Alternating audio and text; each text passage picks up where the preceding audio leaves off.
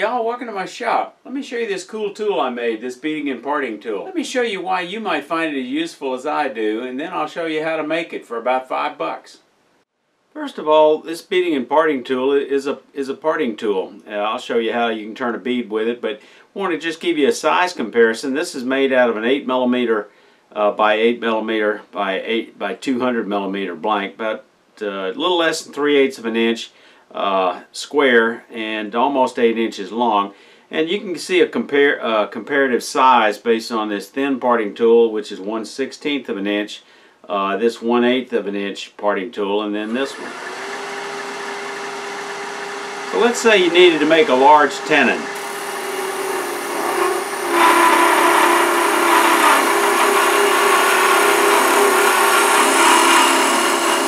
You could easily make that in one pass, just like that. Let me give you some idea of how it can be used for turning beads. Mark a couple of bead locations. And we're simply just going to roll a bead with this thing. It acts kind of like a small skew. So for turning beads, it's a little bit like a small skew and just a little bit like a spindle gouge.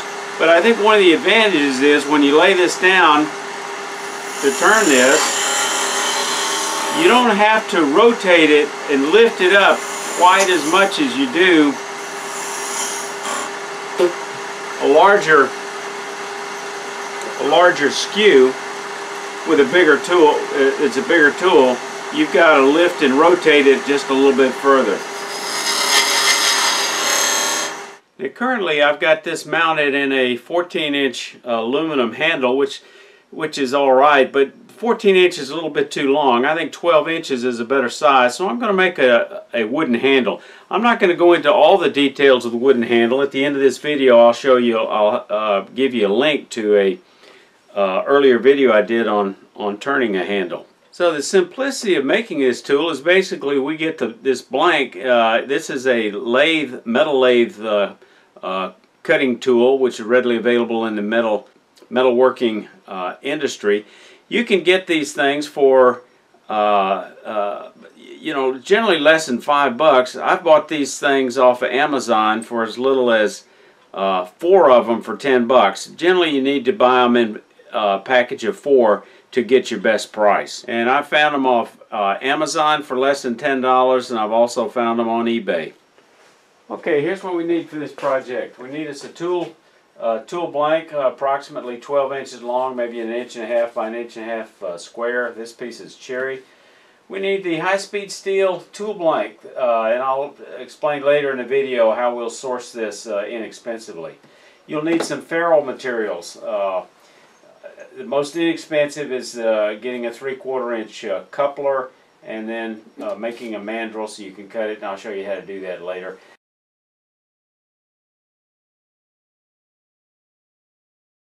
For my video, I'm actually going to use a little different one. I'm going to use a bearing, a wore-out bearing from my bandsaw, which I've taken apart, and I'm going to use that sleeve for mine.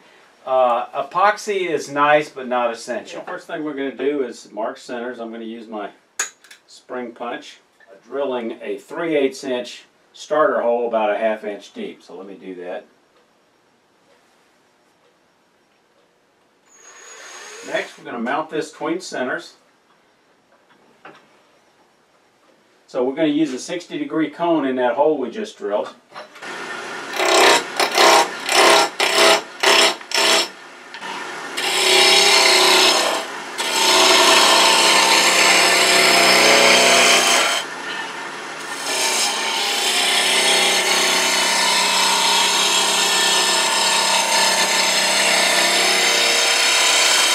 Before I start really shaping the handle, I'm going to go ahead and put a tenon on it for the ferrule.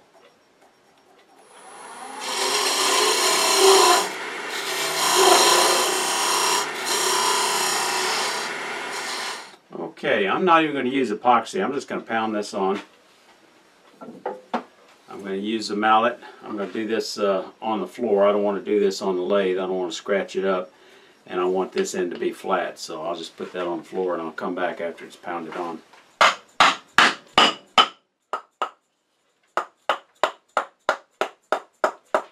And there we go. Ideally you have two ferrules, put another one on and then use it to pound the other one on, but I didn't have another one this size, so I just tapped it around the edge, but that'll work just fine. And I'm going to switch to actually I'm going to continue, I'm going to use a skew to bring it down here and use the spindle roughing gouge to add a little shape to it.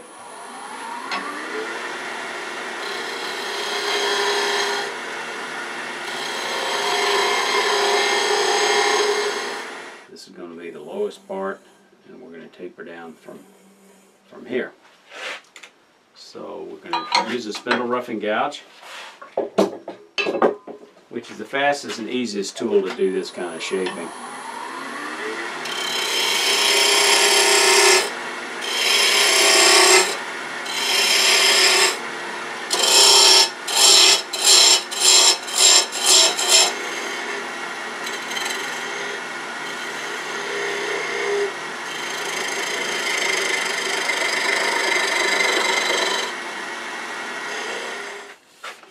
Touch this up with just a bit of,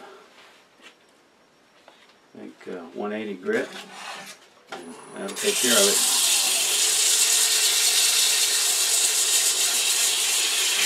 That little edge there, and I'm happy with that. So here's how we're going to do the hole drilling. Instead of putting the 3/8 inch in a Jacob's chuck and putting it in here, which takes a lot more room and space, the length of this, we're actually going to put it in the headstock, and I'm going to use, I've got a collet chuck system, but I'm going to use this little 3/8 inch collet that fits the 3/8 inch drill bit. This is what I use on my threading system. So we're just going to pop that in there and then of course tighten it up with this drawbar. Now I'm going to use my Nova live system for the initial starting, but it is possible to actually just push it straight on there, but I'm going to err on the side of caution. And you can see this handle will actually fit right into this cone on this Nova live system to help keep it centered. Now we're going to turn slow, and we're only going to drill about 2 inches. We're going to drill only at a speed of about 100, and that way when we remove this and we drive it on, we can drive it on by hand and actually hold on to it without losing control.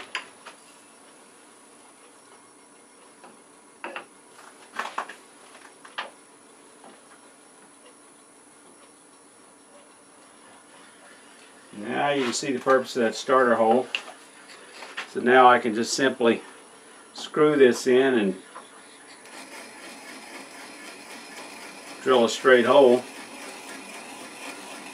And I can hold it adequately with my left hand.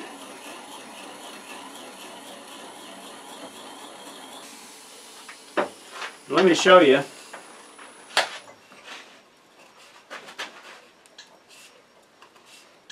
Still got to clear the chips.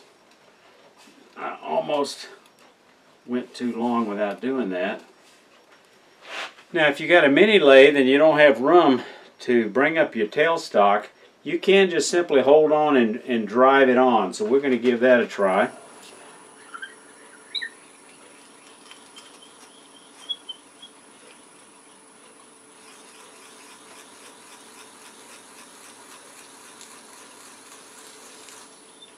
Just want to show you that can be done. So now we got it drilled. And like I say, this approach will work with a mini lathe, where my other approach may not work unless you have a bed extension. Now let me show you just quickly a little bit of handle trivia. If we look at the end of a handle, we're going to see the growth rings going in one direction. Now, and here's the hole we're going to put in it. Now, do you think it makes any difference which direction we orient the tool? Actually, it really does. If you think this is a baseball bat, then which side would you want to smack the ball with? You're going to want to hit it on this side. And if you look at hammer grips and hoe handles, they're all mounted in a way that the forces will of the grain will resist. So for example, if this is the tool handle, the ideal direction for the tool would be to come up in this direction, because the forces of the tool are going to be resisted. But if you look at every tool you probably have in your toolkit, and here's an sorbia, for example, they use the flat side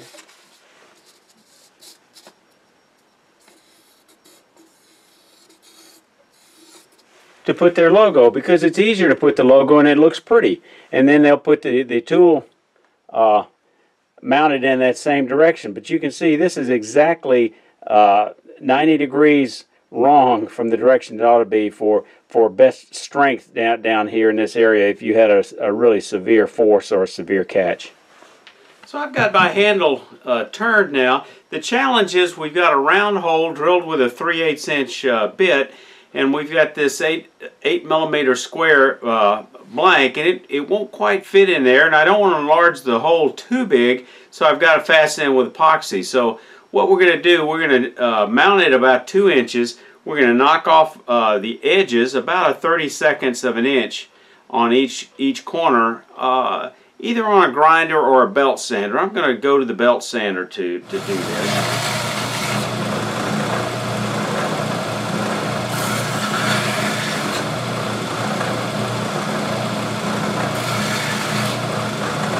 Okay, I've knocked the edges off each side, and I simply oriented this thing according to the grain, that I could have the flat side just line it up in the direction of the grain, and then I marked the 4 corners. I think you can see those.